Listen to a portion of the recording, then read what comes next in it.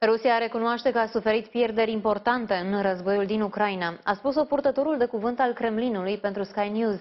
A fost un interviu în care a negat din nou atrocitățile comise de soldații Moscovei și în care a spus că Rusia speră să încheie curând așa numita operațiune militară specială. Și a mai zis ceva, la Kremlin nu există nicio îngrijorare că Vladimir Putin ar putea fi judecat pentru crimele de război comise de soldații săi în Ucraina.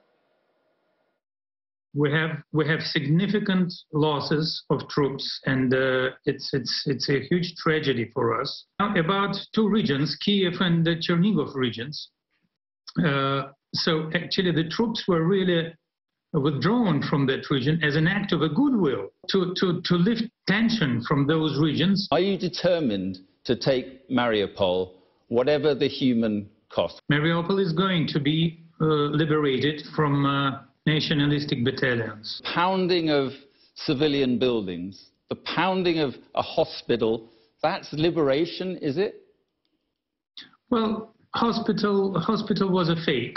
We insist that the whole situation, the situation is butcher, is a well-staged insinuation. And those dead bodies there were not victim of Russian military personnel. We do hope that in coming days, in foreseeable future, this operation will reach its goals or will finish it by the negotiations. Does Mr. Putin worry about ending up in a war crimes court?